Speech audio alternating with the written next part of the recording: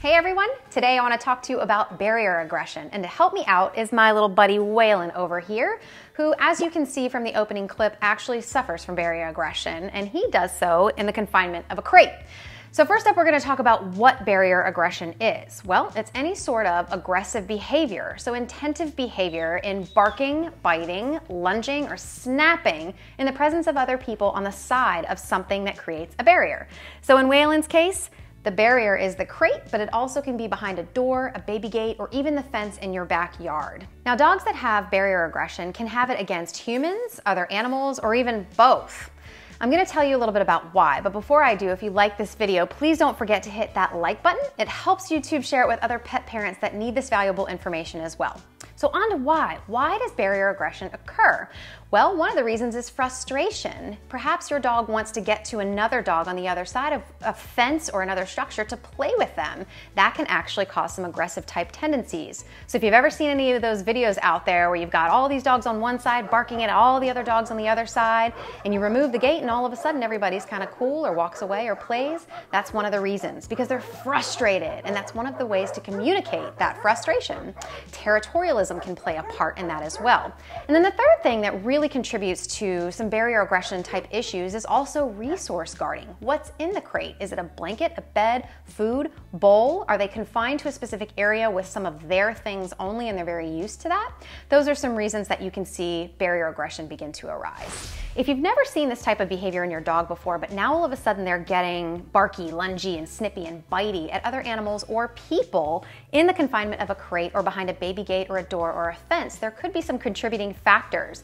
Stressors are a big indicator, so moving, new changes, new baby in the house, perhaps you brought a new dog home, perhaps you've changed something up in your normal routine. Pain is also an underlying indication. Dogs are very stoic and don't always outwardly show how much pain they're in. So if they're in a confined area or a closed off area, they're going to be more protective of areas that hurt. So if this is something that just came on as of recent, it's a good idea to schedule an appointment with your veterinarian to make sure that your dog isn't having any sort of underlying pain that could be contributing to this type of issue. Now let's talk about how to help your dog if they have barrier aggressive issues. First things first, we're going to remove items out of the area of confinement. So whether it's behind a baby gate, in a closet, in a small space, or even a crate that can increase the likelihood that they're going to feel the need to guard in that space. We're going to start with nothing in the crate to begin with, and then as the dog gets more comfortable, we might add different things back. So as much as Waylon loves his toy and his bowl here, we're going to go ahead and remove those items. Hang on, buddy. Good. Now Waylon here is not barrier aggressive or food aggressive or toy aggressive when it comes to people. So as you can see, I'm perfectly fine and comfortable going into his crate and removing those items. If there were a dog next to me or near me, I would not attempt that because I could get hurt in the process of him going after the other dog because of these items. Hang tight, buddy. Now that I've removed all of the reasons that Waylon might have an increased issue with other animals or people around the crate, I'm going to start off with the next step, which is super simple, and that's just a positive association with people approaching the crate. Now, his issues with dogs, but I'm starting a step back. I'm starting with people. He already likes me, so I want to make this a routine practice that's absolutely normal, and when he sees me coming, it's nothing but good things. This is low value item. It's just really his kibble. He'll work for his kibble, but it's nothing super high value, so I'm just using his regular chicken and rice dog food, and all I'm doing is approaching the crate and dropping in a treat. Now for dogs that have human-related barrier aggression, you're not going to give this treat directly to them, you're just going to drop it in.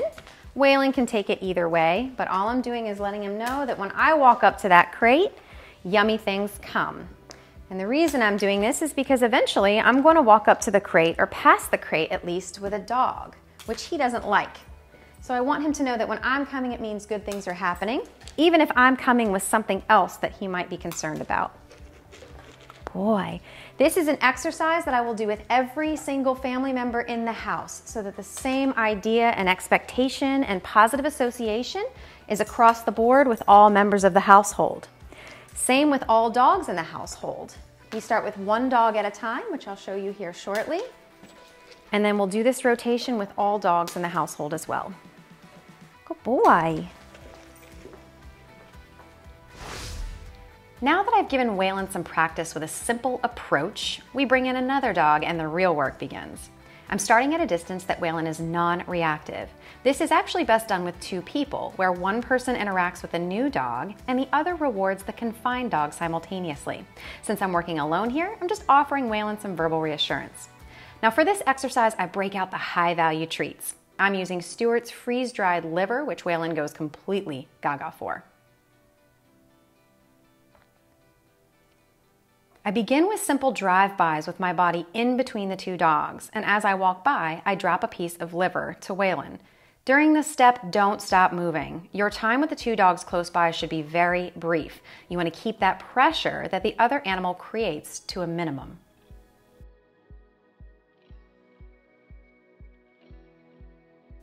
This is a step that I will practice over and over and over again until I see some signs from Waylon that he's becoming much more comfortable with the situation.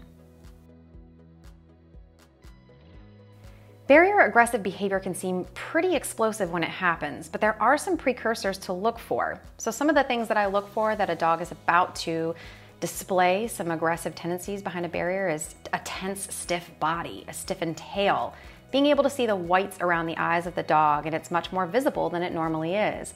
And even just a slight hold of the breath. These are all indicators of stress. Now, as I work through these exercises, the goal is to reduce these signs by helping the dog behind the barrier become much more comfortable.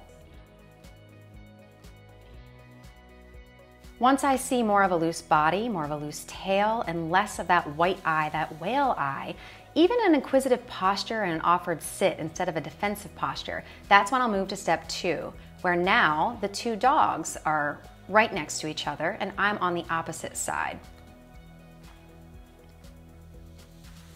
I'll repeat this step over and over again, looking for those same signs of the dog starting to relax, that's confined, and then I'll start the approach with a pause with the other dog.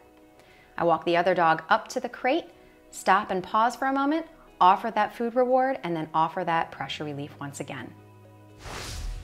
Okay, so here you can see that I have Waylon behind a baby gate, also serving as a barrier. A lot of dogs have issues with even just this much between them and whatever else that they want to get to, or whatever else is behind the gate that they're protecting. So I'm doing the exact same thing that I did with the crate, where I'm just offering some positive reinforcement every time that I approach the gate. So I walk away, I come back, approach, and drop a little treat on the floor. Again, starting off with just me, this is just low value. If he were afraid of other people or reactive to other people on the other side of the barrier, I would start with a high value, but again, with me, he's not. So we're gonna use the high value for what sets him off the most, which is other dogs. Good boy, buddy. That's a good boy. All right.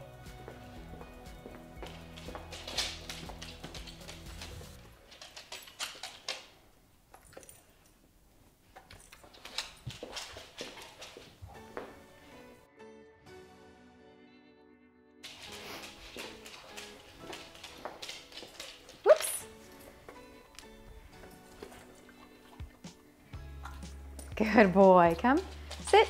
Good. Stay. Good girl. Now, as you can see, that last approach that we did, Waylon's tail was wagging and his body was much more loose. He might not be 100% comfortable with this process because, again, it takes quite a while. Give yourself at least a couple of weeks. But you'll notice his body language is so much different than what you saw in that original clip. And that's just with straight practice and positive reinforcement when something is around that might otherwise set him off. Letting him know there's nothing to guard, there's nothing to be concerned about because you're confined and in a separate space from everyone else. Good boy, buddy. There's one more piece I want to show you, which is how to do this behind a door where you can't easily deliver treats just like I showed you behind the gate and with the crate. But before I do that, I want to mention how important impulse control exercises are outside of these very specific barrier aggressive exercises as well.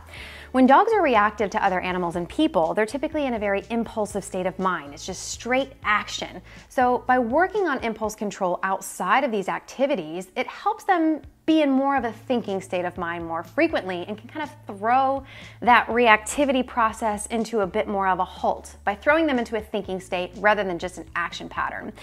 So check out my video on impulse control exercises to see some of the different ways that you can work with your dog outside of these activities to help create more impulse control, more deferred gratification in a sense, to help as a catalyst in activities like this to decrease stress and decrease reactivity and therefore barrier aggression. So you might be thinking, what do I do when I have a barrier that I can't easily deliver treats behind? Well, here's a great example. So Waylon is actually barrier aggressive behind these French doors as well when it comes to the other dogs in the household. So again, I'm gonna start off the same way that I had before, where I've got my low value treats, and all I'm gonna do is just open the door for a split second, pop a treat, close the door, leave, reapproach, open the door, deliver a treat. The reason that I'm doing this repetitively, again, is so that he knows that every time I approach the door, something yummy happens. That way, when I approach with the dog, he's less likely to be concerned and he's gonna know that I have something good coming. Okay, so the next step is incorporating the dog and bringing the dog in small, short spurts. Now, when you're behind a door barrier, it's much more helpful if you have a second person working with you as well, so that they can reward the dog on the same side of the door while you're simultaneously walking around with the other dog in very short, brief, sporadic moments. But right now I'm working by myself aside from my cameraman, so it's just gonna be me. So I'm gonna show you what I'm doing. But the first couple times that you do this, have some help. Have someone else on the other side of the door that can deliver reward systems, positive reinforcement with food or even squeaky toys or whatever they like, while the other person on the outside is completely separate from them, just occupying that space. So good things are happening while they're outside occupying that space. Ivy, come. Good girl. Heel. Good. Right here. Sit. Stay. The other thing that I'm going to do is when I bring the reward to Waylon, sit. Good. Stay. Is I'm going to toss it away from the door a little bit, even though that one was close, just to also give him some pressure relief. Ivy here. Since the pressure of the dog being present causes him stress, so I also give him a little bit of relief at the same time. Sit. Good. Right there. Stay. Boy. Leave it. Good. Ready, Ivy? Ivy? Good. Side, side, side. Good. Sit. Good. Right here. Good. Stay. Side. Sit. Stay. Good. Come on. With me. Sit. Good. Now you'll notice I'm putting the barrier right back in place very quickly because it is the barrier that's the issue and that he needs practice with. When I remove the barrier and open the door, Waylon no longer has a problem with other dogs. Good boy, buddy. Good job, Mama. All right. Barrier aggression is something that owners can find very frustrating and confusing because while the dogs might be perfectly fine without having a fence or a crate or behind another barrier, it can be a completely different and scary and unsafe story with that barrier in place or confinement in place.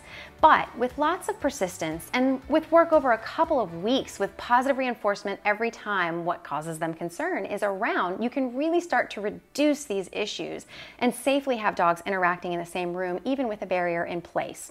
So persistence is key in going slow and steady and moving at their pace and making sure that only positive and good things happen when other people or other animals are near the barrier that's causing that concern. Now, before I let you go, I want to talk about what not to do. And this is just as important as what to do. Don't yell, punish, or hit your dog in any type of way because that's going to make the situation much, much worse. Think about it. When you're yelling and someone else yells, now you're both yelling and the energy is just through the roof.